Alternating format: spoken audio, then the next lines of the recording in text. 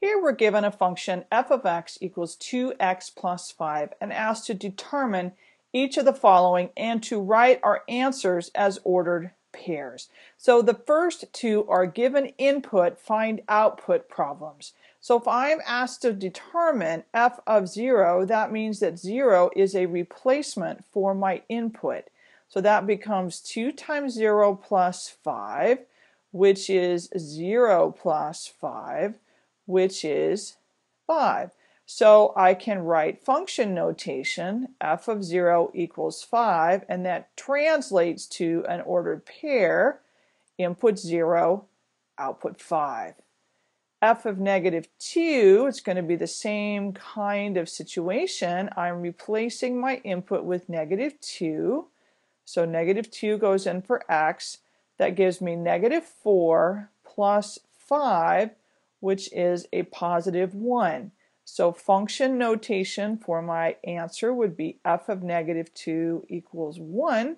Ordered pair notation, input of negative 2, output of 1.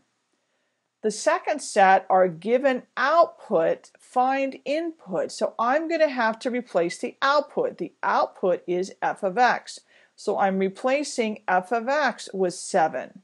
So 7 equals 2x plus 5. Now I need to solve for x. I'm going to subtract 5 from both sides, equals 2x. So that leaves me with 2 equals 2x.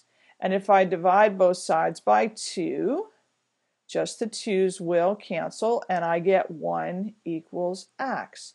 So if I want to use function notation, I would say f of 1 equals 7. Ordered pair notation would be 1 comma 7. So pay very close attention to the quantity that you're given. Is the number that you're given an output quantity or an input quantity? Because your process will be different depending upon the answer to that question. Second set here, find x. That means we don't know x, so I cannot put negative 11 for x. Negative 11 is not x. Negative 11 is f of x. It is output. Negative 11 is going to replace f of x. 2x plus 5 is left, and I'm solving for x. So if I subtract 5 from both sides, I get negative 11 minus 5 equals 2x.